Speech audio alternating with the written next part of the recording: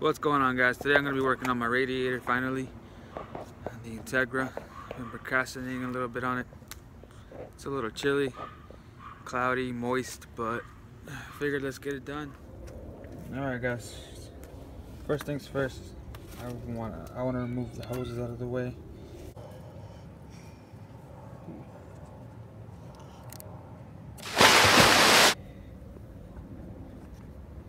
We'll be doing this one-handed.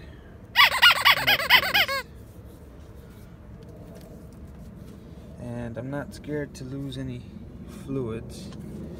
I have a whole nother gallon. This for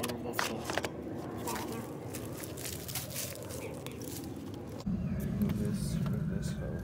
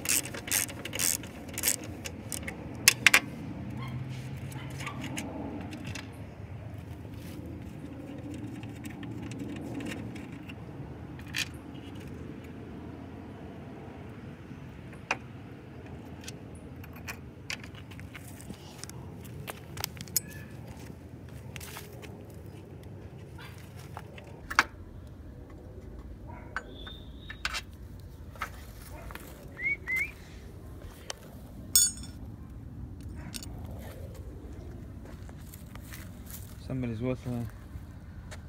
Yo!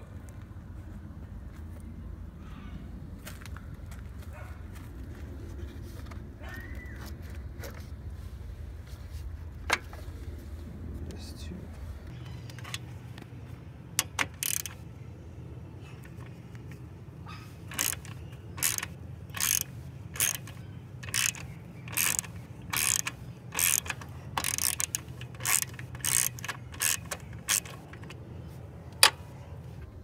It's all 10mm.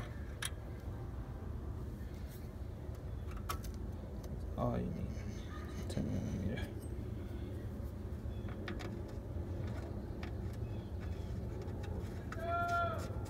Hi boy! Okay, so the next step is to remove the connections from the fans and off the radiator. I'm gonna just take off the this little bracket, that way I can put it on the new one. Actually, well, it's still going to be on the same radiator fan assembly, so, but we'll make it a lot easier to remove because I don't want to break the clips. There are the connections on.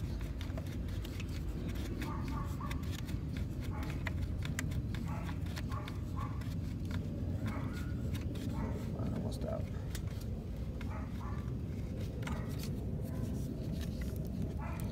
Go. So now that's loose, out of the way.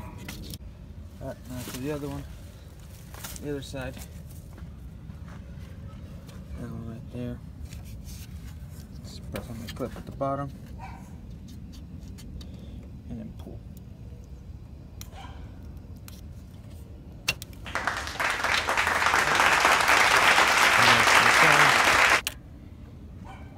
Alright, now let's see what else we gotta do. Alright, so what I'm working on right now is I'm trying to remove this water shield water engine protector thing so that it doesn't splash guard, whatever you want to call it. Time to remove it. Don't need it. Doesn't really cover my filter, but just trying to remove that real quick.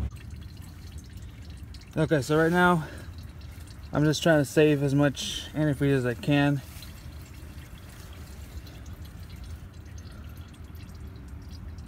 Just moving the drain.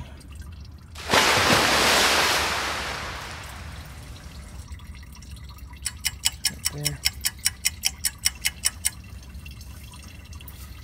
Alright guys, it became nighttime. Dark as hell. Got my little light. Radiator is out. It actually took longer than I expected. It was actually not that easy. Especially because I'm automatic, I have more hoses. So yeah, basic rundown.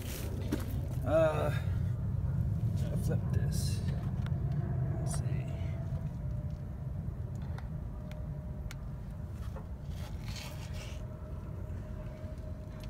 That hose comes out.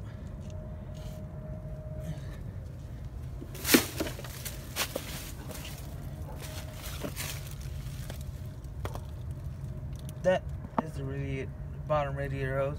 Comes out.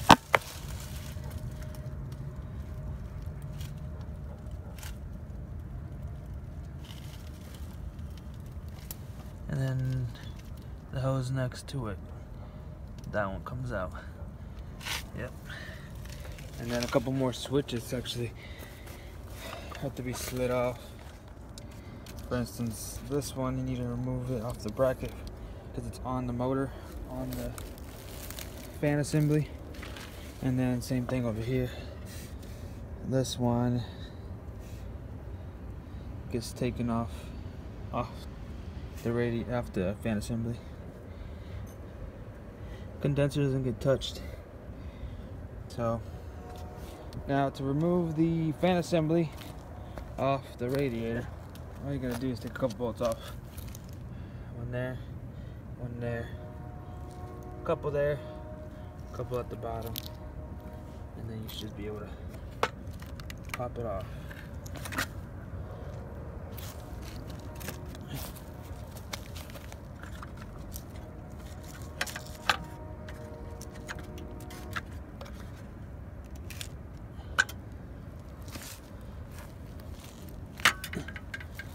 And there she is.